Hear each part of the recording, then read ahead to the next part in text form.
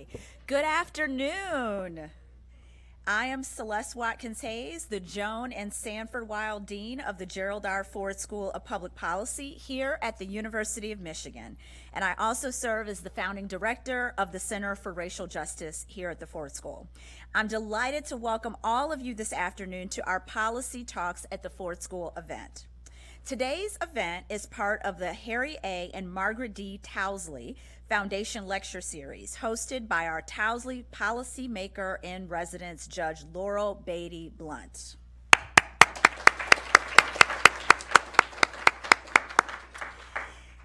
Judge Beatty Blunt sits on the 10th District Court of Appeals in Columbus, Ohio, to which she was elected in 2018. She's previously served on the Franklin County Court of Common Pleas for 9 years. Her legal career started in private practice and then moved to the public sphere when she became Director of Legislative Affairs and Counsel to the Voting Rights Institute for the Ohio Secretary of State. In that role, Judge Beatty Blunt served as liaison to the Ohio General Assembly and 88 county boards of elections. Of course, election integrity remains a potent issue today. She will be speaking with Michigan Supreme Court Justice Kyra Harris Bolden. Welcome, welcome. Governor Gretchen Whitmer appointed Justice Bolden to the bench just 1 year ago, making her the first black woman to serve on the state's highest court. She had been a state legislator in the Michigan House for 4 years, and prior to that, she worked in private practice and also as state attorney in the Third Circuit Court of Wayne County and as a court-appointed criminal defense attorney for the 46th District Court of Southfield. These two judicial leaders have their own stories about their journeys to the bench, and their stories go back generations. As Judge Beatty Blunt described to me, in different ways, their grandfathers endured racism, exclusion, and barriers of all kinds. And now, here they are. While we, of course, continue to confront racism and bigotry, we can see progress through their stories. We look forward to an interesting and enlightening discussion. There will be time for questions at the end. We have two colleagues here who will be passing around microphones, so look out for them during the Q&A. Katrina's here. Wonderful. With that, please join me in welcoming the judges, Judge Beatty Blunt and Justice Bolden.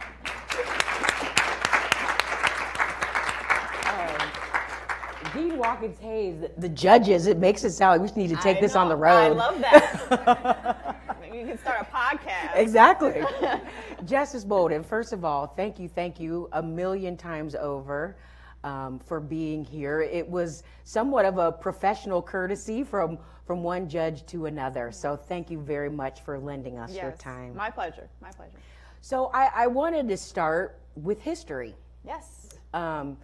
For me, I was a question asker as a child. And so I heard a lot of my grandparents' stories. And so I am very aware that really the success of my family came from my grandfather owning one of two black restaurants that black people were permitted to dine at in Columbus, Ohio.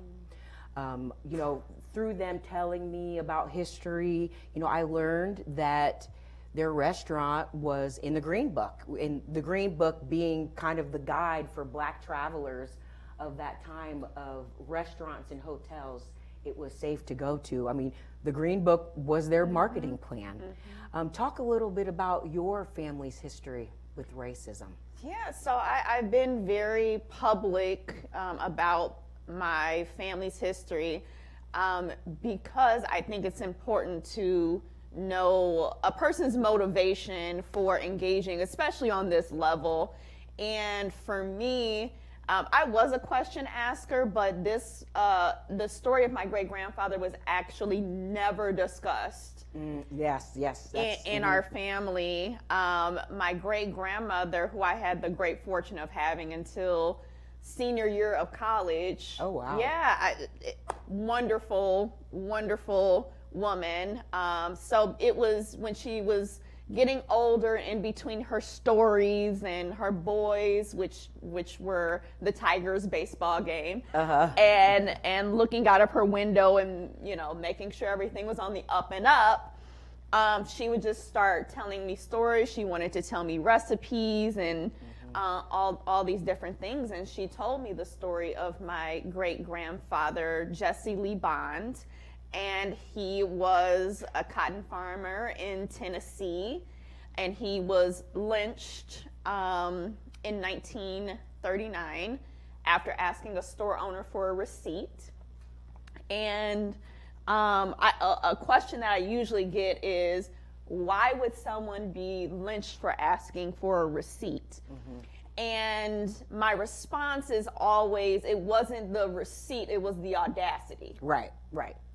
For a 19, 20-year-old to essentially want verification that the store owner was being truthful about what was owed and how much things cost, right?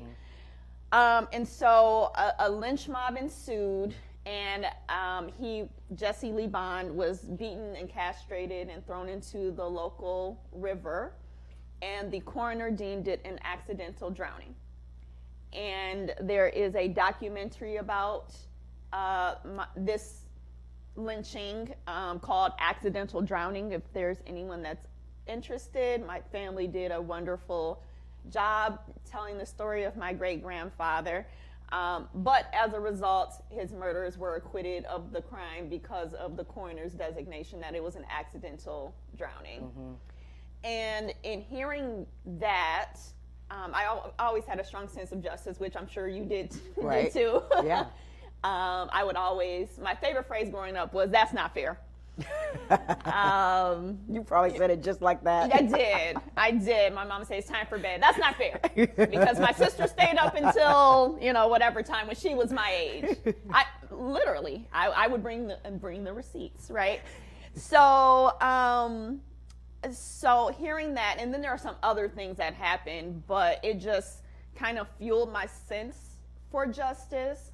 And realizing that it happened in my own family, it made it really real for me, that it wasn't just something that happened in history, which I knew, but that it was only a couple generations removed from me that government sanctioned injustice was the norm. Right, right. And isn't it, it is impactful that this is your family story, and someone who you love, who is a part of your family, was the one that told it to you. It wasn't something that you read in a book or you saw in a movie. And so I would imagine for you, like me, when your family story is questioned or not received well, it can be very hurtful. Yeah, I did have several people reach out to me and tell me that I was disgusting for essentially using my family story to try to garner support. And I will say, behind the scenes, I had to have a really deep conversation with my family members, my mother, my grandmother who's still living, to make sure that it was okay to tell this story, because it had been kept from me until I was an adult in college.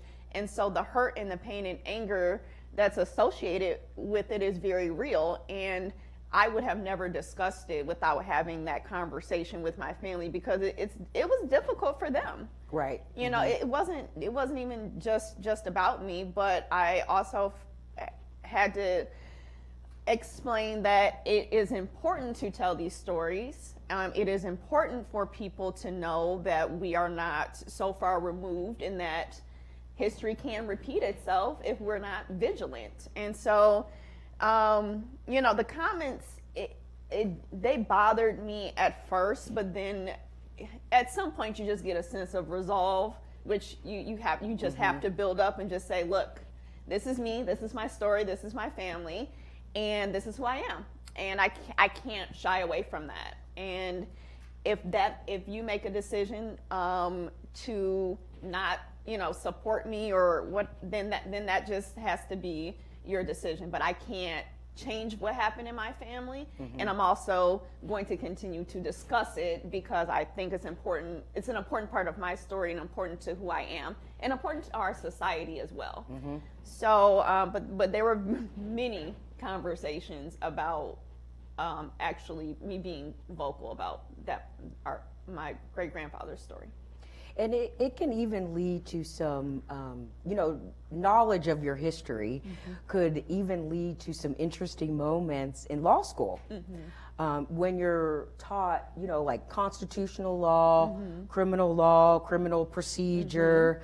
And did you, like me, find yourself sometimes thinking, oh, but not necessarily for everyone, or, man, how many things in the Bill of Rights were violated with Emmett Till case alone? Right. I mean, just so many things. And when you say we the people, who are we talking about? When you say that women were able to vote, which women were able to vote at a particular time? And I think, there needs to be real truth-telling, because how can you explain where we are today without understanding our history? Right. And why this is so momentous for a lot of people. For example, obviously, I shouldn't say obviously, I'm the first black woman to sit on the Michigan Supreme Court, for those that didn't know. Yes, no. And I don't say that for applause, and actually it kind of makes me cringe because it's 2023, and to me it's just unacceptable. Right, you're taking my next question, actually. I'm sorry. Ahead. No, go ahead. Go ahead. No, I'm kidding.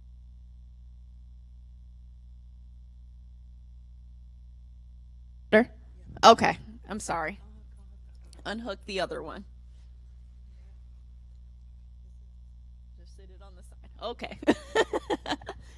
No, please go ahead. Oh no, knowing all of that, I'm the first black woman on my court too, and I just when someone told me that, I just never really thought. I'm like, wow, it's this century and they're still first. Like, I just didn't. Exactly, and that's exactly how I felt or feel still to this day, because it's almost, you have to celebrate it because of our history. But if you don't acknowledge it, it's almost as if saying that there was not a qualified black woman before me, right? And that's not the case.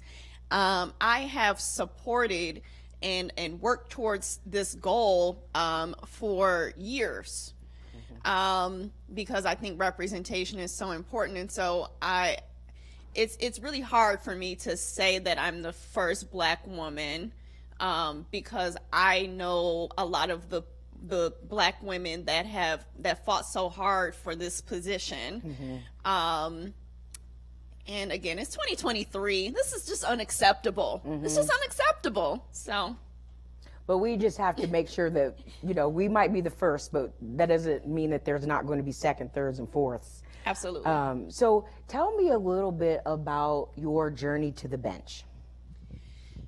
Okay. I know it goes through the State House. It does, and I'll skip ahead to that.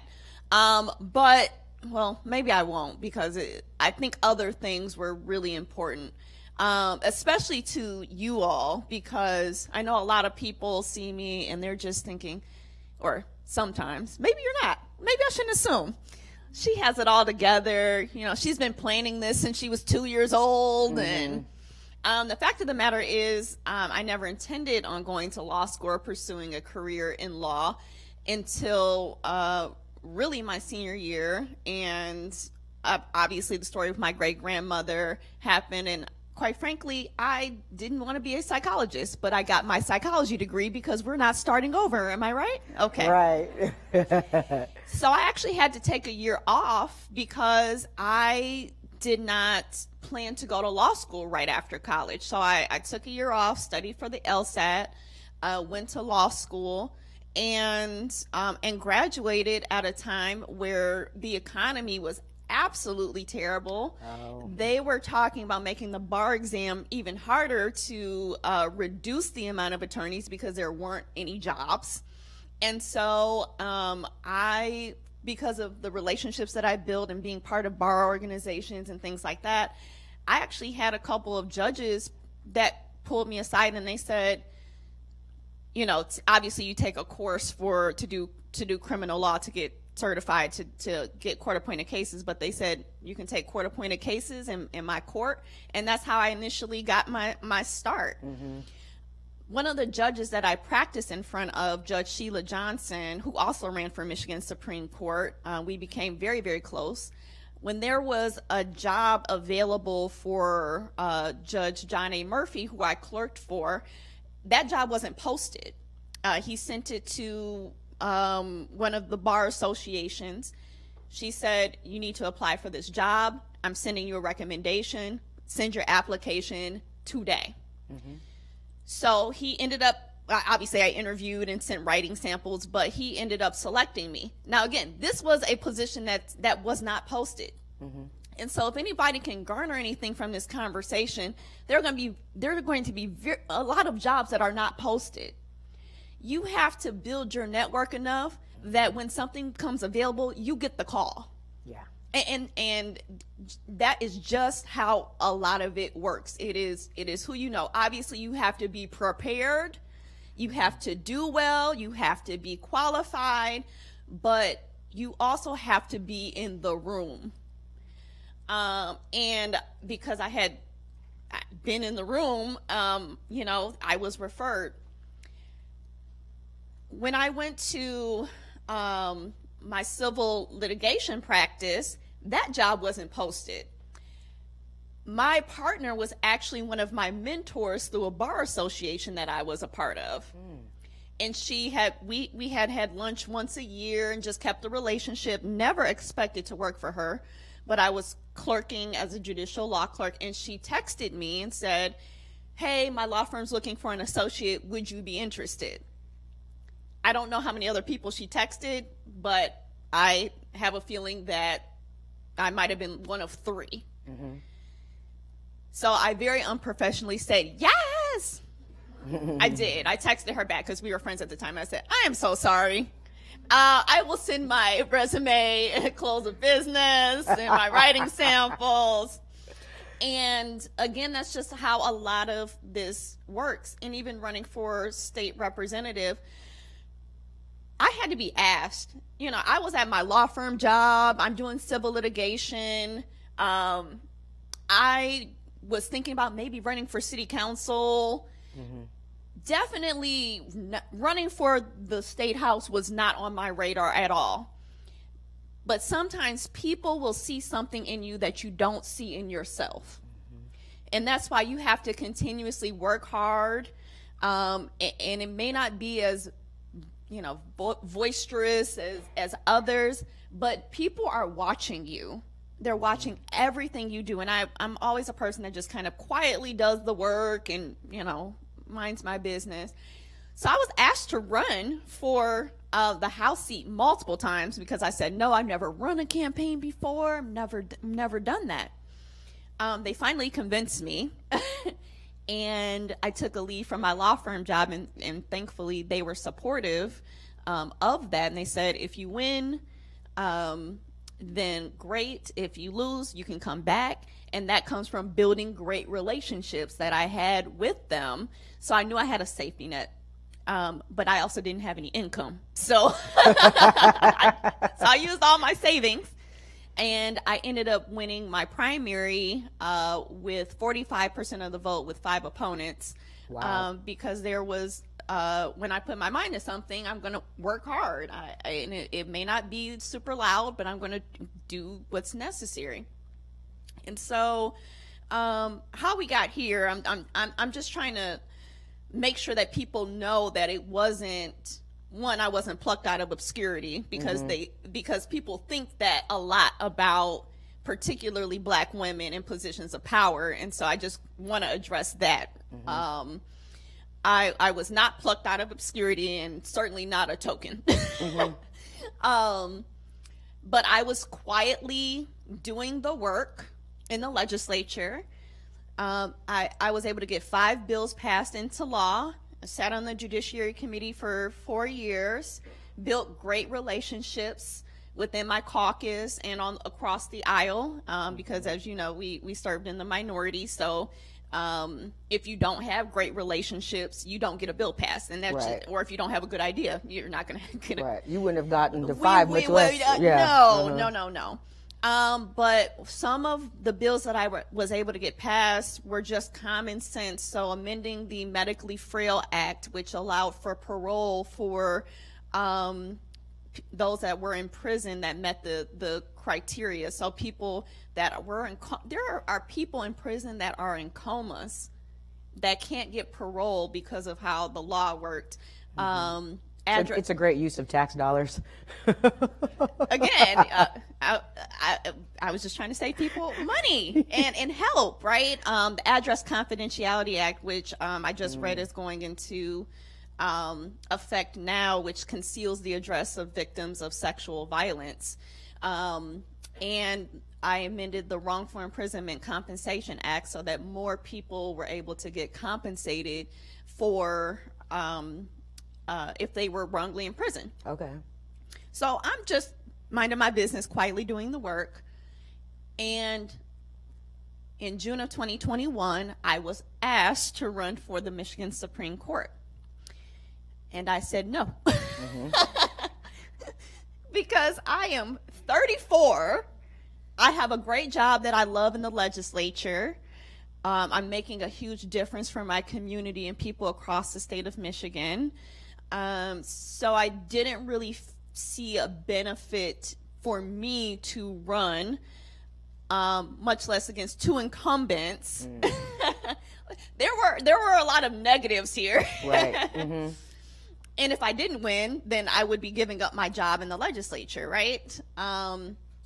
But what ended up happening was I got pregnant, and as much as my thought process initially was, I don't want to run for office, a statewide office, while being pregnant, while having a full-time job in the legislature, as my baby girl grew inside, my narrative switched to, how could I ever tell my child that she could be anything that she wanted to be? And I had the opportunity to have an impact on the Michigan Supreme Court, or to just even run for that representation. It just means so much to so many people. And I didn't take that opportunity. And that weighed with me. So much so that I decided to run. So we're here because I didn't want to be a hypocrite. So I'm sorry. Whatever so sorry. works. Right. When I put my mind to something. And so that was my journey. So you get on the bench. You're a 34-year-old black woman. And I'm just going to say it too. And you're attractive. Because I think being attractive can be tricky for women, particularly in a profession like the law, and particularly in a job like judge.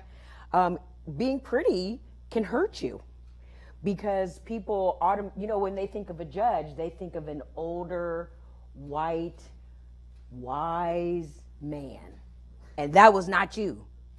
You might have been wise, but people had to get through a lot of things before they could ever tell whether you were wise or not. No, that's very true. And I'm also very, I'm just also very, as some may describe, and this may not be the right word, but I'm very extroverted. Some might say bubbly. I'm very smiley. Some might say, and I went somewhere, and the person that I was there to see didn't know that I was the justice, and she said, "You don't look mean. Judges look mean. I would have never known that you were the justice." And so, yeah, I mean, that is an extra layer of just, I will say this, being young, people will assume that you're unqualified. Exactly. Being a black woman, people are going to assume that you're unqualified. Being pregnant. Oh, yes. Or having young kids, people are going to assume that you cannot do the job. Or what are you doing out here trying to do the job even? Or you're supposed to be at home. Yeah, go sit at home and bake, right?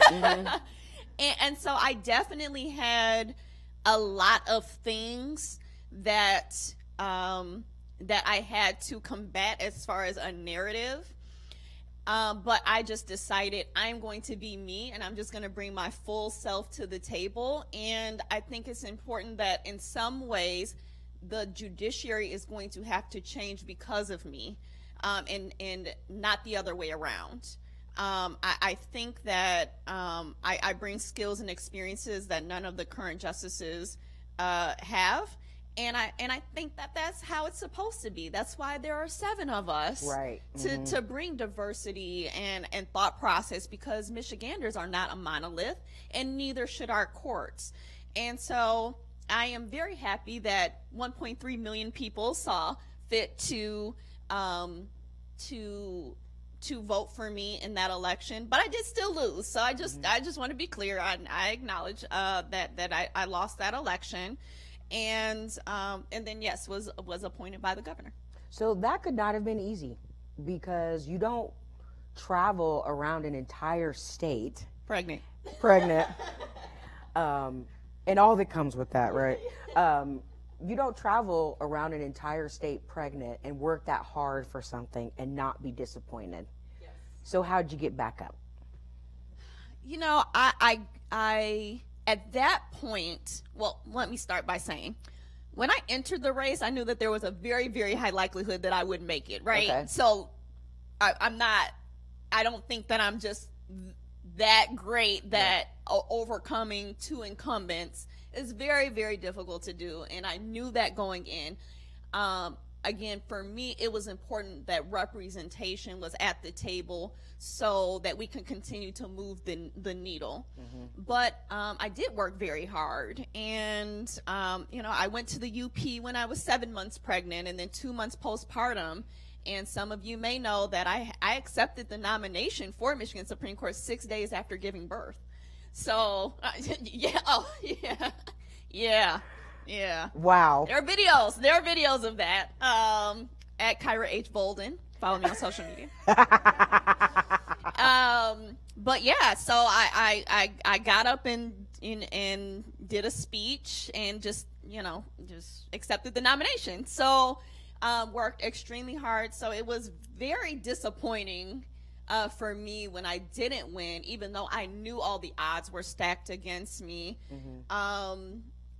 But I was almost instantly uplifted, and it was funny because I was still getting phone calls of "I'm so sorry," but I looked at the numbers, and like I said, when 1.3 million people take the time to, I'm sorry, I'm still like a year postpartum, so I get emotional very quickly, but with 1.3 million people in Michigan took the time to bubble in my name. And so I was instantly uplifted, because that is such an honor in and of itself, that even though I lost that election, it really touched me that my message resonated with people for those types of numbers. Well, if you got 1.3 million votes pregnant, imagine what happens next time. I know. When your feet aren't swollen. I know. Yes, absolutely. So I want to talk to you a little bit about what you see in the future. Yeah. Our, even within the law, our nation is very polarized right now on lots of different things. There are a lot of people that are feeling disillusioned, particularly about the law's impact on racism. Yes. Tell me, having served on the bench now, having gone from the legislative branch to the judicial branch, what's your take? You know, I am just so hopeful because even just looking at this audience could be anywhere doing anything right now, and you're taking the time to listen to the both of us. And I just have so much hope for the future. What I have seen from this generation has been amazing. The level of enthusiasm, the level of activism, and the level of demanding change. It just uplifts me. I am so inspired by this next generation, by my own generation too. I guess we're still technically young, but definitely by the next generation. Just the level of being involved, knowing what's going on, and fighting for what they believe in. I think our future is in good hands, and I'm very, very hopeful. How would you say, because these are students at the University of Michigan, one of, very well-respected university. And I'm saying that even though I'm from Ohio. But anyway, what would you tell them, Justice Bolden, about preparing themselves for leadership? Yes. I've talked in both of my classes teaching here, like, you have to be prepared for when you are the decision maker. Talk a little bit about that. Yeah, I would just say mentorship is so important. For you to be a mentor and for you to have mentors. I have mentors that are younger than me. So I'm not talking about age. Someone that has a different experience than you that you can learn from. And always be concerned about imparting your knowledge on somebody else. You can't be in the competition mindset because you never know where your career will take you, who you'll run into, and what will be a full circle moment. For example, Justice Bridget Mary McCormick, who was a professor here, who was my predecessor, her campaign was the first campaign I ever worked on. Okay. And she robed me. The first time I put on a robe, she literally took off her robe and put it on my back. That's a very special moment. It was. And you can go to Kyra H. Bolden on Instagram to see that video too. No. But it was a wonderful full circle moment. And I've had those throughout my career. And so networking, getting to know as many people as possible, mentorship, but you also have to learn to follow before you can lead. And I know that's going to be unpopular to say, but how do you know what you like, what you don't like, what your style might be if you haven't had those experiences? So the judge that I worked for was a baby boomer, or he is a baby boomer. He's still alive. He's just retired. He is a baby boomer, and so it was get to the office before. You don't leave until the judge leaves. It was very, very stringent, and I loved having that experience because now I understand how I run my chambers is just a little bit different. Right. I always had to call the judge, never, by their first name. So my staff call me Kyra. But I'm glad I had those experiences with different bosses or different partners or whatever, so that I knew my style of how I wanted to lead. And not to say that anything that anybody did was bad. I had really good experiences, but I was just able to hone my own leadership skills by being a good employee, being a good follower, being a good mentee. I am teaching this semester a class on state and local courts. And one of the things that I've talked a lot about in my class is that, yes, it is easier to study federal law, particularly when it comes to like criminal justice. But there are so many areas that impact everyday people's lives that are exclusively a matter that's in state courts. Yes. The courts you're most likely to come in contact with are traffic court, which is a local court, and unfortunately divorce court. So, Justice Bolden, what's your take on the importance of state and local courts in our society? Well, for me, because I lived in the state of Michigan my entire life, and I also had the benefit of making laws, right? Mm-hmm. And so being someone that interprets sometimes the law that I voted on, I think it is really important. I think federal jurisprudence is a little bit more sexy. Oh, it is. But the state law and how it's interpreted is really what's going to affect your lives, what has affected your parents' lives, and what will affect future generations to come. Mm-hmm. And so that the decisions that the Michigan Supreme Court makes, absent some intervention at the United States Supreme Court level, that is binding on the people that live here. And so you should absolutely pay attention to who your judges are, mm-hmm. certainly, because they are going to be making the decisions about your life, how you get sentenced, right? Mm-hmm. Judges have a lot of discretion, but certainly with cases that come to the Michigan Supreme Court, we hear the most important and impactful cases for Michiganders. And I think it's really important for people to pay attention, mm-hmm. not only to how we're voting, but the cases that are coming up, how we're voting, but also the temperament of each judge or justice as well is absolutely. Incredibly important. Absolutely.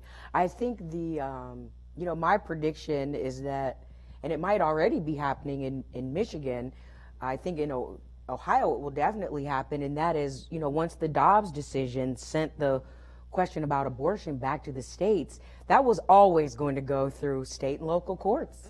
Mm-hmm. Once the decision went back to the states, and even with Ohio, there was a constitutional amendment passed recently, mm-hmm. and so I'm telling people, it doesn't matter what side you're on. It doesn't matter whether you agree.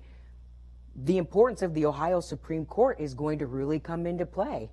So you better pay attention. Absolutely. And we've already seen that here. We passed an amendment. There have been lawsuits in the past, different decisions that have been made that have been really impactful mm-hmm. on Michiganders. And it's how the laws were interpreted. It might be a constitutional amendment, but sometimes those things come to our courts for interpretation, mm-hmm. Because they can't catch everything in a constitutional amendment. They can't catch it. A former lawmaker here, they don't catch everything. Mm-hmm. There's literally no way to contemplate every single situation that will arise when you're crafting a law. And so a lot of that is going to end up in the courts for interpretation. Right. And how it's interpreted matters. And it will be binding on how you live your life. Exactly, especially your court. Yes. Especially your court.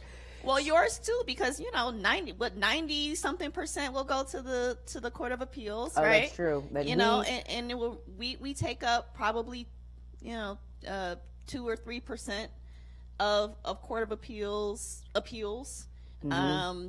But for us, 90 to 98% will stop at the Court of Appeals. That's true. Mm-hmm. That's true.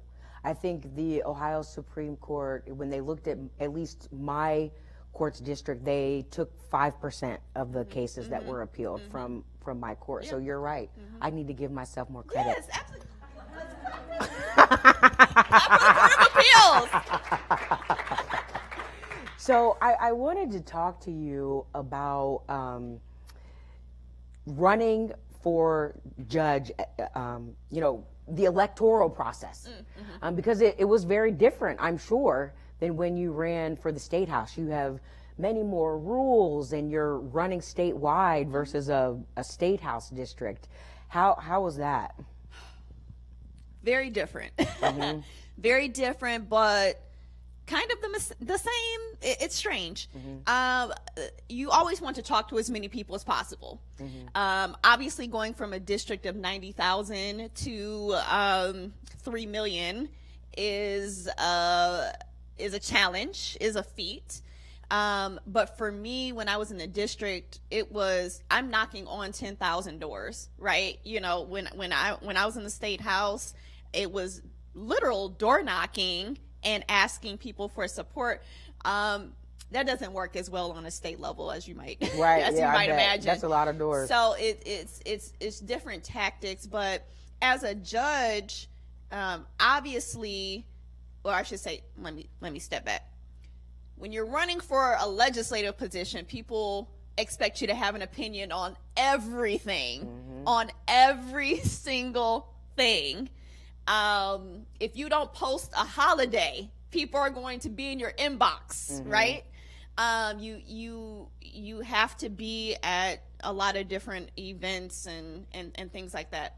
And being a judge, obviously you're restricted from, you can engage in partisan activities because you still have your First Amendment rights, but it's a nonpartisan position, and you have to make sure that you're not being, too disproportionate in where you go and what you do. We also have judicial canons that prohibit you from engaging in certain levels of speech and things like that, because you. Are you not allowed to ask for money? Not allowed to ask for money. Yeah, we're not allowed to ask for money either. Which I won't comment.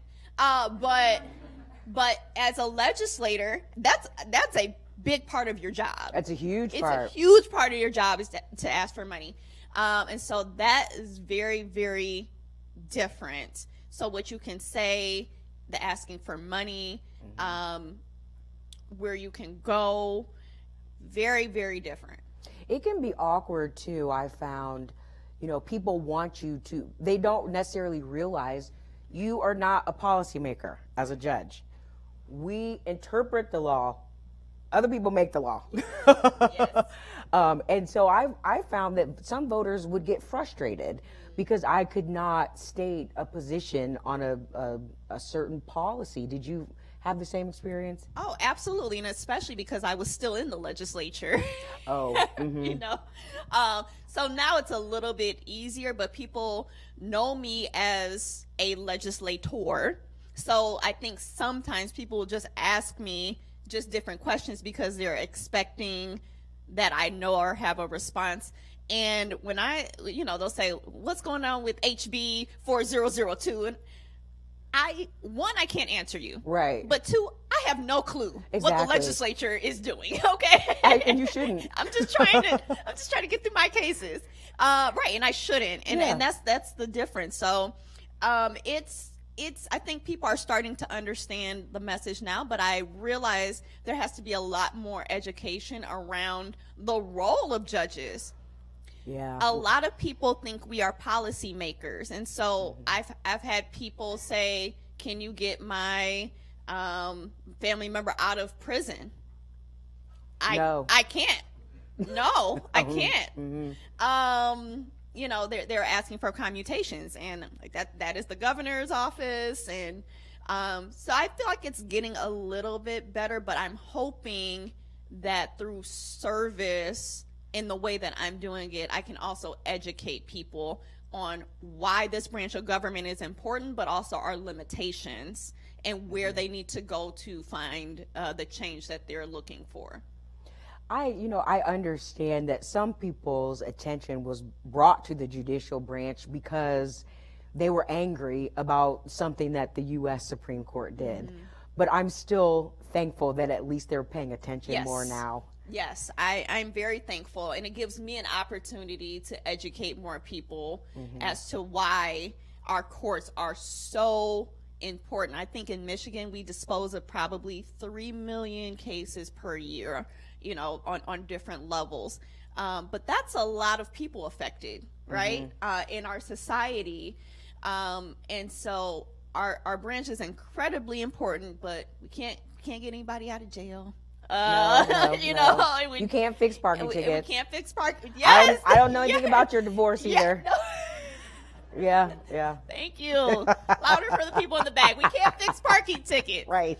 And we also don't make laws. So people have asked me, what are you doing about criminal justice reform, for example? And, I there are some things we can do, obviously, at the Supreme Court level. But as far as I think what they're asking for is more so policy. And so then I have an opportunity to educate them. And so, it's interesting. In my class, I'm always thinking, what do I want policymakers to know about the courts?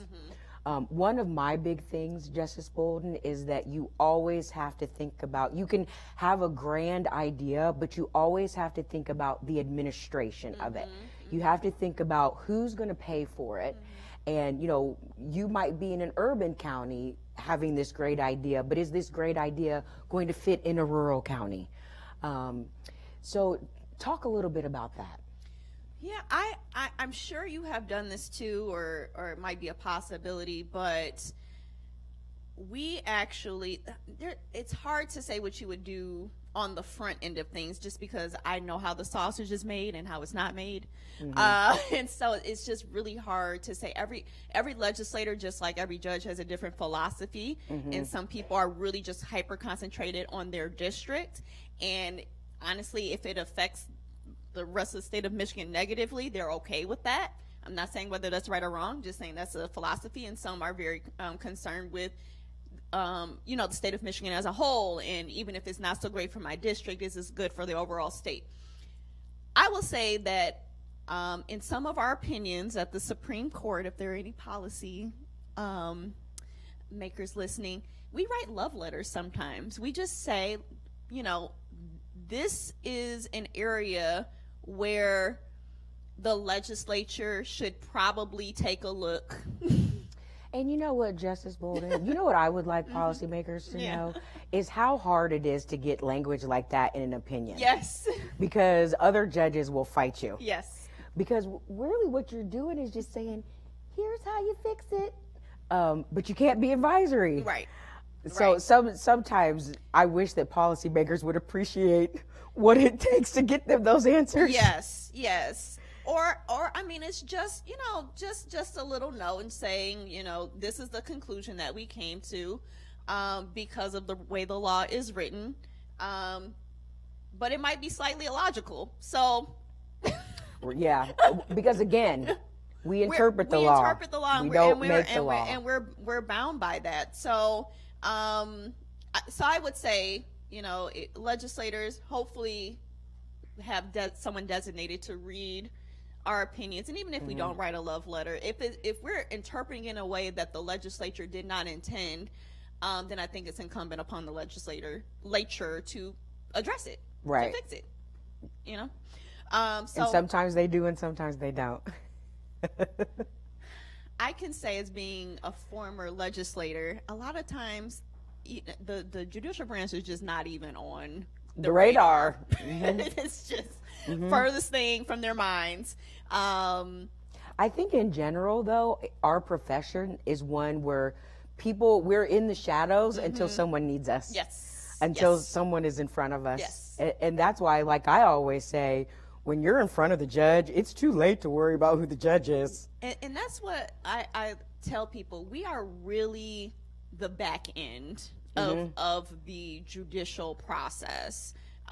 When you're talking about when the laws are conceived, that's really where you want to get in on the ground floor, because by the time it gets to us and you're relying on our interpretation, we're at the back end, especially appellate levels like we are. Yes, because we are bound a lot of times by what happened on that first level. Exactly. So yes, by the time it gets to the Supreme Court level, you are several levels removed from the conception of whatever that law was that's affecting you.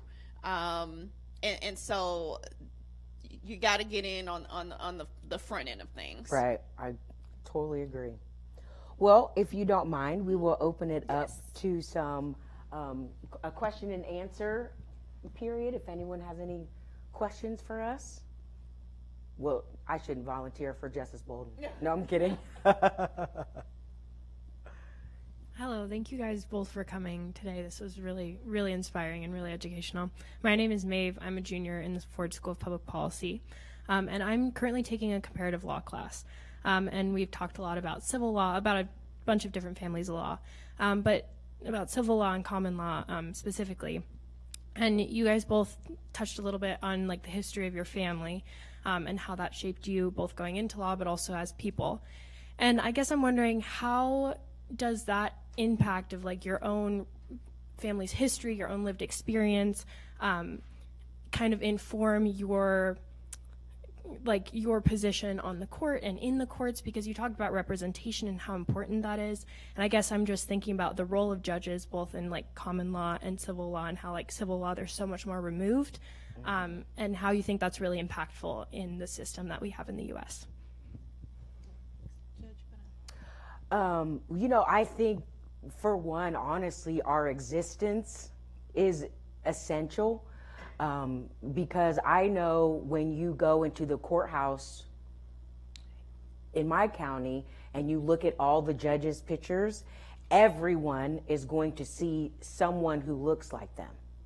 And in my mind, from the time you see those pictures to the time you're going up to the courtroom, your perception of justice can change after having seen those pictures, knowing that there's somebody in a position of authority that looks like you, that might understand the issues that you face, and things like that. So number one, I think our very existence, and you can't be what you don't see, right? So I think that that's huge. I also think it is imperative that judges go out and tell people what they see from the bench. Because you can go to any courthouse anywhere and see what's happening in the community. So for example, when I first took the bench during the foreclosure crisis. And I was running around, blabbing around town that, yes, I saw some people that signed some mortgage papers where I was like, ooh, I'm not sure how you thought that was going to work. But I also saw those people that were choosing between medical bills and their mortgage, that both were true.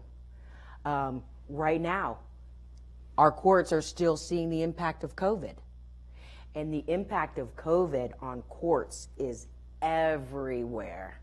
Everywhere from, should I have gotten a ticket for an expired license when the BMVs were shut down, all the way to, I can't fulfill the terms of my divorce because my business shut down and I can't pay the child support, to I'm a lawyer who was trying to stall and you should have given me a continuance because it was COVID. And that's my convenient excuse. So judges who are willing to go out and talk about what they see reflected from the community in the court is essential. Because, I know for me, you would never think it would take bravery to say this, but it does. It takes bravery for me to say, in our current times, that there are both people from whom the public needs protection and people who deserve a second chance. Depending on who I'm talking to, that is radical. But you have to have the people who say, I'm on the bench, this is what I'm seeing. Please take my word for it because it's lived experience. Yeah, I even though we are interpreting the law, we bring our lived experiences to the table, and that might be in a way that we run our chambers. That might be how we interact with individuals. Like, it's important for me to do these types of events. I probably do 2 to 3 events per week, even now, because I think it's important for people to see me, and to, just know a little bit about me. There are other judges and justices that have different philosophies, that believe that, they should be hidden and not seen, and they should make a decision and then go back and do whatever they want to do. I have a different philosophy, right? I think it's very clear that I'm a believer in second chances and things like that. Now, does that mean that, if the law is clear, the law is going to be the law, but that might cause me to, go to, be present at a reunification day, right? Because I believe that if you worked really hard, you should be able to have your children back, right? So it may not manifest itself in ways that you think it might. But I will also say, there's 7 justices on my court. We don't always agree because we're looking through the lens that we have. I'm sorry about these mics. Is it on? Okay. So some of our decisions will be 4-3 or 5-2. And that's partially because someone will say, well, when I was a judge, this is how it worked. And sometimes I'm thinking, well, if we're doing statutory interpretation, I used to be a legislator, and so I know the thought process that goes into making the law, right? And so I can sometimes bring that experience to the table. So that's why it's important to have a diverse court with people that have different lived experiences, because it really does make a difference. And I just want to say also, shout out to Pete Martell, who was one of my first law clerks, so good to see you.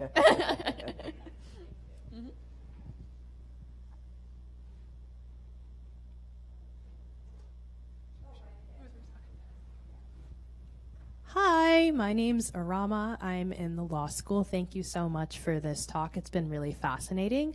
One question that I have is I'm in my 3rd year, so next semester is my last semester. And I feel like one of the things that has most surprised me about law school is the fact that there is so little focus on state and local issues, despite them constituting so much of where people actually interact with the legal system. So I feel like there's this shortcoming in legal education where we're not even really getting exposed to these issues. Can you talk about, for each of you, how you found your way into this particular, you kind of talked about it, but how you found your way into focusing in state and local issues, and then also what you think law schools can do to better prepare students for practicing or for focusing on these kinds of issues when they so much of the focus is on federal law, but so much stuff is actually happening at the state and local level. Thanks. Can that be an advertisement for Judge Beatty Blunt's state and local courts class in the public policy school? Yes, please. As we've discussed, state and local courts are very important. It's easier, especially for a school like Michigan, where your students are just going to go everywhere. It is easier and probably more efficient to focus on the federal. One thing that, if I could be like Nas and rule the world, I would change law school a little bit. I would make law school a little bit closer to medical school, because how I would make it 4 years though. So, and this isn't totally thought out, so don't hold me to this totally, but you know how medical school, they have 2 years of classroom instruction, and then they have 2 years of rotating through different areas of medicine. I would make law school closer to that, because even I have a lot of law school classmates that kind of fell into their areas of practice. One of my friends just really couldn't get a summer internship after first year and just accepted a job and ended up loving it. And that's what she's practicing. At the same time, a lot of people who want to be prosecutors or public defenders, law schools don't have a lot to offer them in the way of career services, because it tends to be so law firm focused. So I would change legal training to make it a little bit broader, I also would change some thinking out there that where you went to law school and how much money you make is directly correlated to how smart you are. Right? Right. Because now that I've been on the bench, and remember, I spent 10 years, I was 10 years law and order. I wasn't banging a gavel. Nobody bangs a gavel. But, I had witnesses next to me, and I'm dealing with the jury and all of that. And so, I have seen, my impression is that sometimes where someone went to law school is really not reflective of how smart they were, but just more a question of opportunity. And that opportunity can go both ways. So sometimes you don't have the opportunity to go to an Ivy League for whatever reason, and sometimes you do have the opportunity to go for whatever reason. So I would not put as much stake in where you went to law school as a judge of whether or not you're a good lawyer. I also have seen from that trial court experience, they have a reputation as public pretenders instead of public defenders, or whatever name you want to call them. And it's a very frustrating experience to see someone give up a good public defender, scrounge up all their money to pay someone who's not as good as the public defender was. So we have to be very careful about legal education, but also the attributes that we put towards people after they get out. And I wholeheartedly agree. From speaking to a lot of my former law school colleagues, a lot of people just really fell into their career because that's just where the opportunity was, and so they were looking for a job, and the prosecutor's office called them first, or the law firm called them first, and that's kind of where they went. I think law schools can provide a little bit more exposure to different areas. So I knew one person in law school that had clerked for the Michigan Supreme Court, but how do you do that? And I will say a lot of these jobs are not posted. Right. I post, just by the way. You can go on the Michigan Supreme Court right now. We post our internships and our clerkships. But I would say, and I'm not an advocate for unpaid labor by any means, but shadow people, intern with them, because it will save you so much time and money down the line to figure out what you don't want to do. I thought at one point I might want to do family law. Not for me. It's just not for me. Oh yeah. Ooh. Just not for me. It's just not for me. love, hate, money, and children. It's the recipe for dynamite. It's everything that people care about. Those are the hardest cases that, or some of the hardest cases we receive at the Supreme Court level. So, but you don't know what you don't know, right? And so for me, being a judicial clerk in the busiest county in the state of Michigan in the civil level, I was able to see what I naturally gravitated to and what cases I loved working on and disposing of and talking to my judge about. And so I was able to be a little bit more strategic because I saw a lot of areas of law before I went to a law firm. And so when I did go to my law firm, I did a little bit of everything. I did defense work, I did insurance defense, I did corporate litigation, I did labor and employment law, and I liked doing all that because I knew what I liked from clerking. And so definitely, I think clerking is amazing. I think that might be one of the things that law schools can incorporate, is just pushing or suggesting or making more opportunities available to clerks, so you know what you do and you don't want to do. Again, not an advocate for unpaid labor, but it will save you so much time and money down the road if you know what you do not want to do. I've also noticed that, I'll just say people younger than me,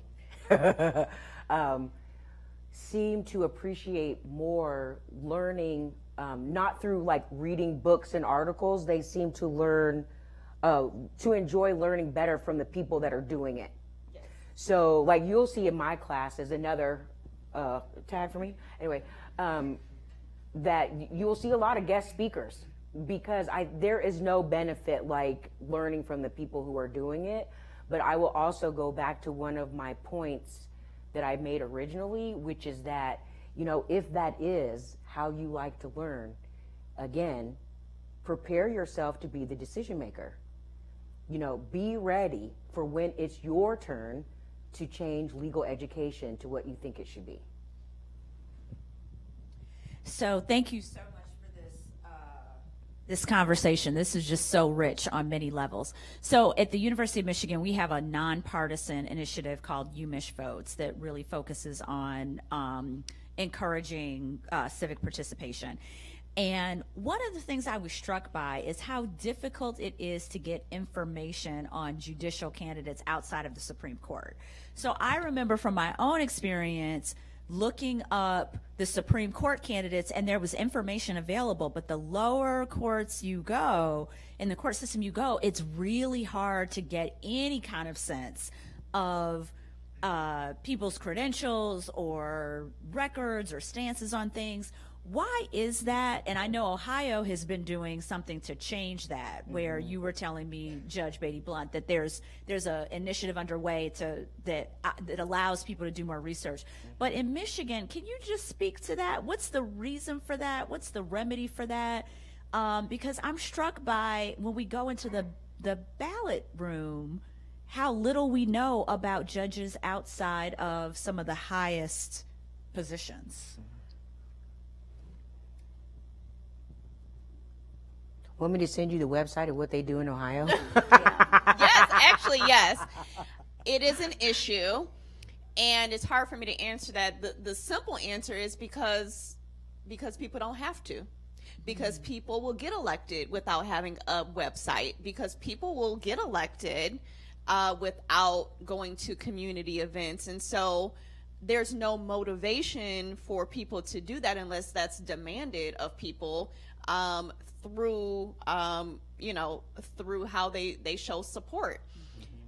The other issue is, it may be the first election, but judges in Michigan have 6-year terms.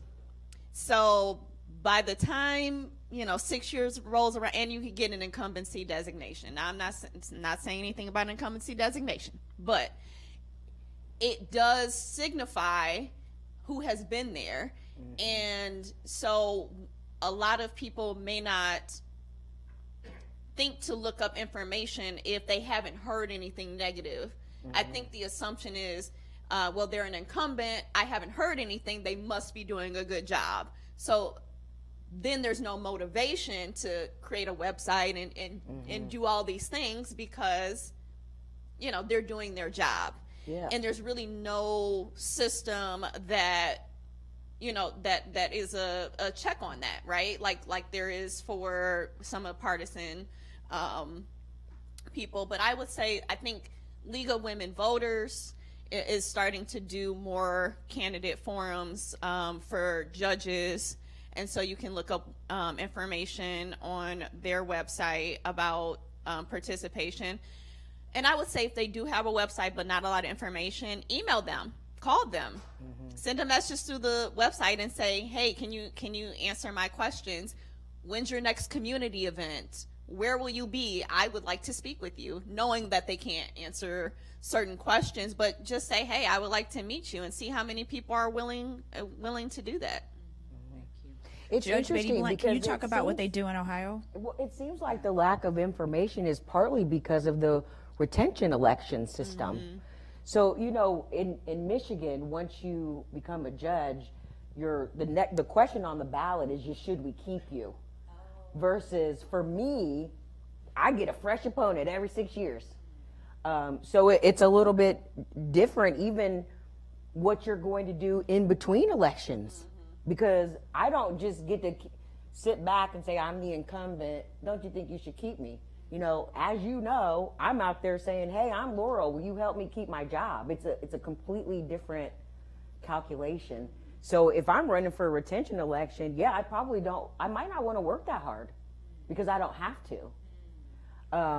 So in Ohio, the League of Women Voters partnered with the Bliss Institute, I think is out of the University of Akron, and they have something called Judicial Votes Count.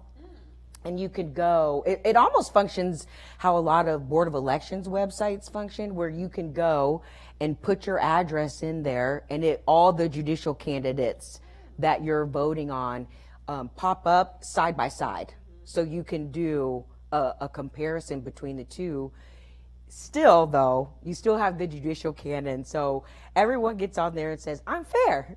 Everyone gets on there and says, I'm efficient. Like, so it still can be a little bit difficult. But unfortunately, in our very polarized society, there can be buzzwords in there that let you know where someone falls on certain issues. And I will say, too, there are a lot of organizations that do endorsements. And if there is an organization that, you visit their website quite frequently that makes endorsements, I know a lot of organizations are starting to endorse in judicial races a lot more. So that might give you a little bit of a sense, at least where to go or to find out more information about a particular person. But it is difficult because we are bound by our judicial canons, and that's how you want your judges. You want them to be fair and impartial, right? So, but I would encourage, all judges, if they're up, to have a website and a way for people to contact them. And all I can do is just try to lead by example. And but it is difficult. I would also say again, because like I said, so many times people don't care about judges until they're in front of one. But here's the thing, it takes a lot of effort to find that information. I get it. But when you think about, I'm picking a person that if I got divorced would make the decision about how my property would be divided. If you think about, I'm making a decision about who would decide if I'm a victim of a crime, how much restitution I would get. The person who's making the decision about my neighbor dispute, the person who's making the decision because I feel my doctor did something wrong, the people who are making the decisions about whether it's constitutional to carry a gun in a certain place or in a certain way. So when you think about it on a decision level, I think it's worth the work to figure out who's going to be up there. Oh, and I will say that getting your absentee ballot it's very helpful, because then you have all the candidates ahead of time, and you can, do your own research with the ballot. And so, but that's for any candidate, not necessarily judicial. But if you do have any questions, and it's harder when you get to the ballot box and you're like, wait, who is this person? I've never heard of them. And they have a incumbency designation. You're like, well, I haven't heard anything about them. I'll just vote for them. It is a lot easier if you have your absentee ballot and you can, Google everybody before you vote. Because I bet that you have probably heard some kind of scary reasons people voted for you. I remember someone telling me, your yard sign was in my neighbor's yard and they always keep their grass cut, so I voted for you. Or my second grade teacher's name was Laurel and I really liked her, so I voted for you. Yeah, no, I can't think of, I would say for us, because in Ohio, I'm not sure if you have straight ticket voting in Ohio, but we have it in Michigan. And so for me, obviously we're in the nonpartisan category, but you can vote straight ticket, so you're voting for all of the people in a particular political party. Yeah. It's like press you all. You just circle one. You just circle one, and it just votes for everybody in the partisan section under that party, right? Oh. Okay. But a lot of people didn't realize, and especially because I had come from a political world, that you have to vote separately in the nonpartisan section, and you actually have to bubble in the names in the nonpartisan section. And so people would come to me and say, I voted straight ticket, I got you. And you're like, no, you don't. Look, actually, you left me hanging. You left me hanging. So that was kind of one of the biggest things that I'm just like, wow. We need more education.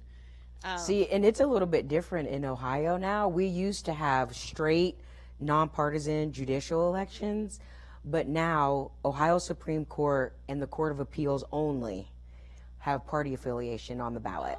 Trial courts do not. Interesting. And it's interesting too, because the way that the districts are set up, Cleveland, Columbus, Cincinnati, those districts are just those one counties. And so you had a lot of judges that had no idea what was going to happen with their election because of how their district fell between Republicans and Democrats. So they didn't know what was going to happen, especially the first time we had the party affiliation on the ballots. Wow. So we have party affiliation, and we also, you can't serve as a judge after 70. Yes, so we do have the age restriction after 70. And at the Supreme Court, here it's weird. We don't have party affiliations, but you have to be nominated by a political party unless you're an incumbent. I know. So this is why, if I'm an incumbent, I'm like, so that's why there's more when's information. election day? Yeah, that's why there's more information about the Supreme Court, because you're nominated by a political party. So, there's a different system in there but that doesn't apply for our Court of Appeals or lower courts. But you're nonpartisan, and there's no party affiliation on your ballot. Oh, okay. It's much more complicated. Who knew that? Did anybody know that? Ohio. Okay. Well, yes, in the back. So that's how it works. Yes. Another question. Hi, I'm Shane. I'm a freshman, and I'm a reporter with the Michigan Daily. So we've heard Supreme Court Justice John Roberts say that judges are like umpires. They just call balls and strikes. So what are your thoughts on his view and how it relates to important sweeping cases that are coming up into the state courts, specifically relating to reproductive rights and election laws? I think he was right. I mean, that's how our government is set up, and that's part of the transition into getting on the bench, is because you've gone from, player to referee. You've gone from advocate to judge. At the end of the day, we do not make laws. We interpret them. And so we have to stay in our lane, essentially. I think that, they're on Justice Bolden's level, it's a little bit different. Because where I served, that trial court, you're the judge who's taking in the facts and dealing with the jury and things like that. So on that first level, though, a lot of the facts are set. So then you move to the second area, Court of Appeals, where I am now. That court is a court of error. What we're doing is just to make sure that our colleagues on the first level didn't mess something up. Now, where things can get changed is on the Supreme Court. And so, even then, though, you're still you might be interpreting what a word means, but you're not the one putting the word in there. Right. And that makes all the difference. And I will say too, yes, we are umpires, but I shouldn't say but. And I know that everyone has watched a game and a referee has made a call and everybody in the stands are like, what? I can't believe that. That's not how I saw things, right? Mm-hmm. And so, yes, we are umpires and we call balls and strikes. That doesn't mean that someone else won't see it differently. Mm-hmm. And that's why true. You have decisions that are not uniform on on my level or on the United States Supreme Court level. So we call it like we see it. And that might be different from each other. And it's why we sit in groups on the appellate level. Yes. You know, I think another thing that's so important to remember is that, you know, judges don't fix things. Judges resolve disputes. And there's a difference. Because in the murder criminal case, you can't fix it because you can't bring somebody back. You know, in a medical malpractice case, if somebody, or a car accident case or something, somebody gets really seriously injured, you can't fix it. All you can do is resolve the dispute. And you have to keep that difference in mind because it helps you stay in your judicial branch of government lane.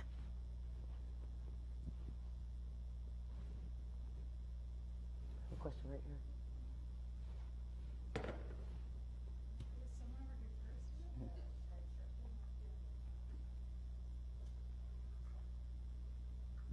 Hello, thank you guys so much for this presentation. It's been amazing. My name's Audrey Thetford. I'm a senior at the Ross School of Business, and I'm also a member of Alpha Kappa Alpha Sorority Incorporated, Beta Eta chapter, so hello, soror. First of all, I just want to say it's been so inspiring to see both of you. I know you said you can't be what you can't see, and like I never thought I would see this in my lifetime, so it honestly makes me really emotional, and I just want to thank you guys again for just being here and doing what you do. But I wanted to talk about how you guys talked about your personal philosophies and how sometimes people interpret what you do as radical. And I know here at the University of Michigan, we are around a lot of smart college students with very different perspectives that it can kind of make you really rethink your own and what is right. And on top of imposter syndrome, it can just be kind of hard to have confidence in your own philosophy. So I'm curious how you guys have gotten confidence in defending and pushing your own philosophies in your positions, and if you have any advice for us on how to do that in our personal life and like when we become leaders further on.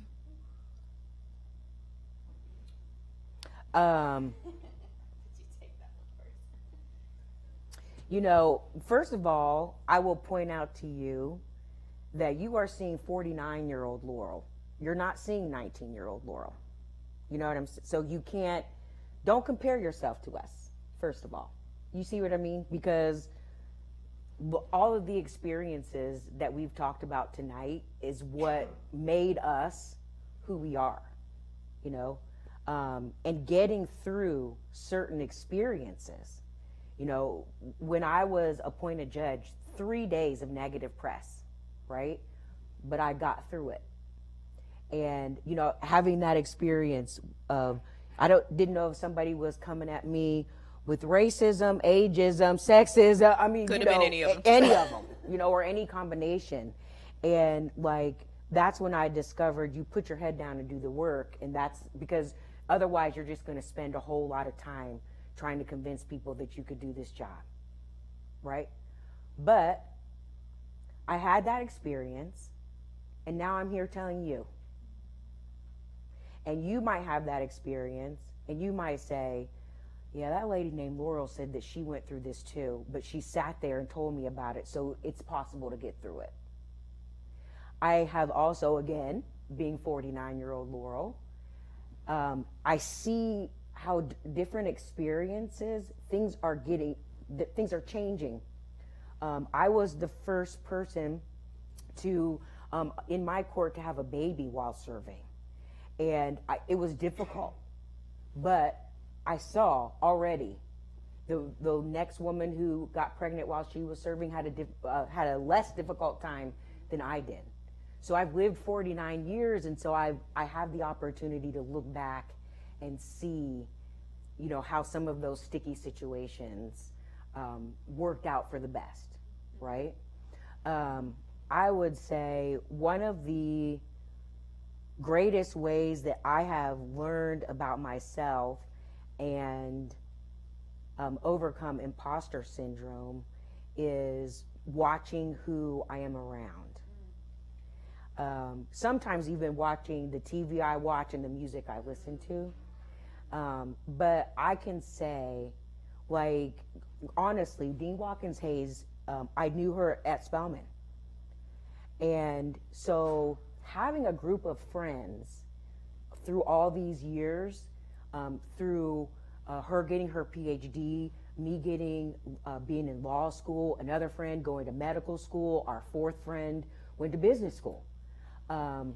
We all pushed each other. We all, all, in the midnight hour, we're there to say, you're not as bad as you think you are. So for me, that has really been helpful, as well as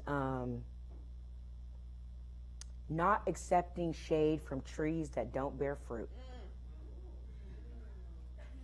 I'm taking that one.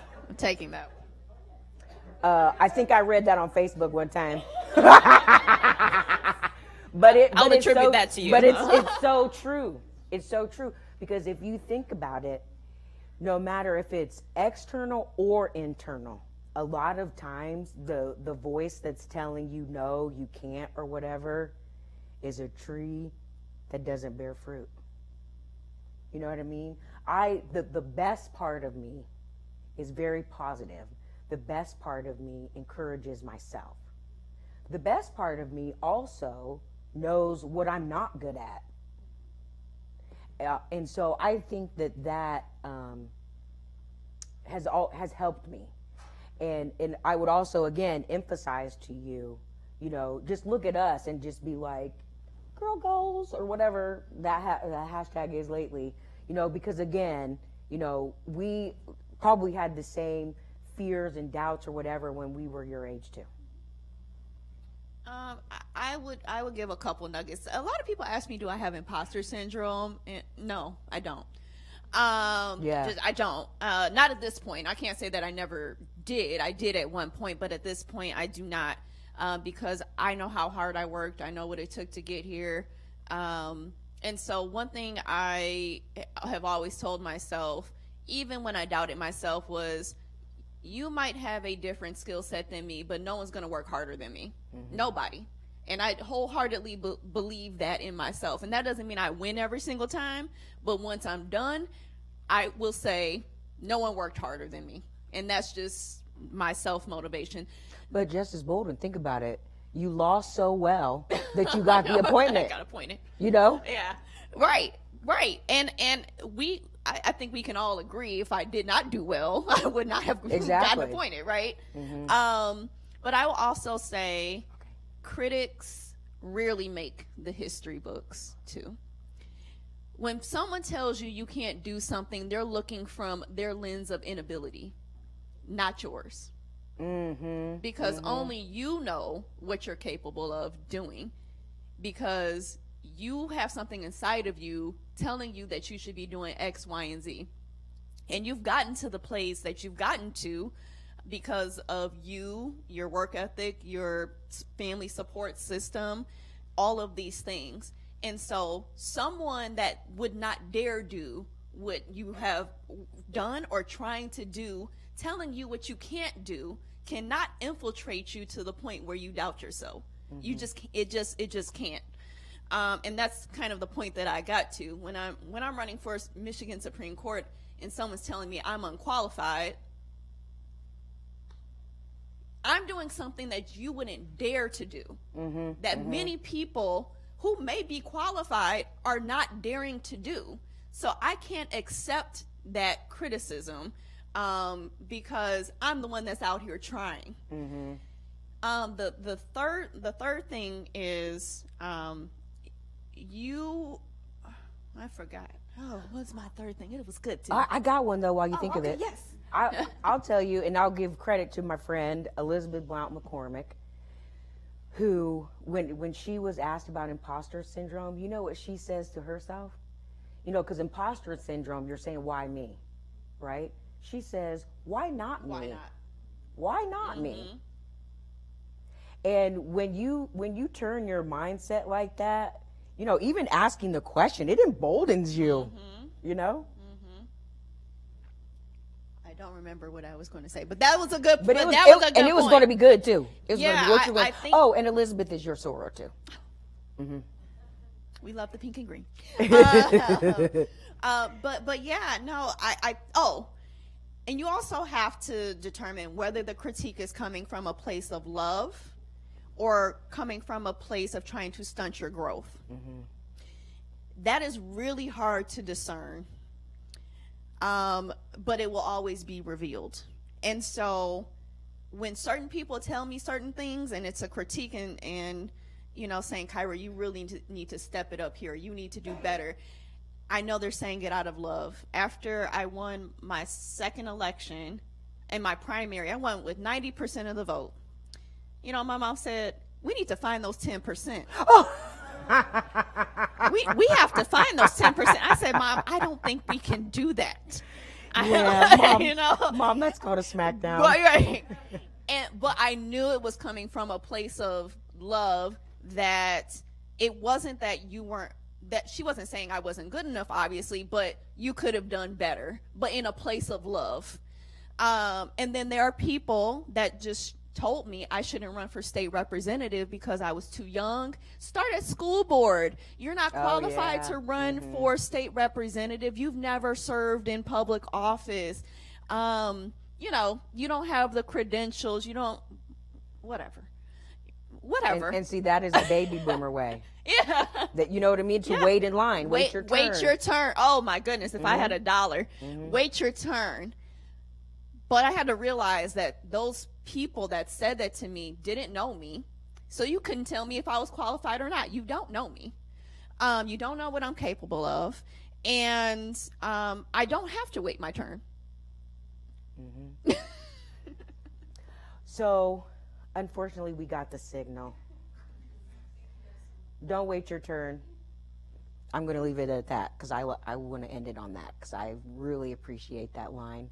And I so appreciate you coming here and had such a lovely time talking with you. Thank you so Thanks, much. Thanks, everyone, for coming.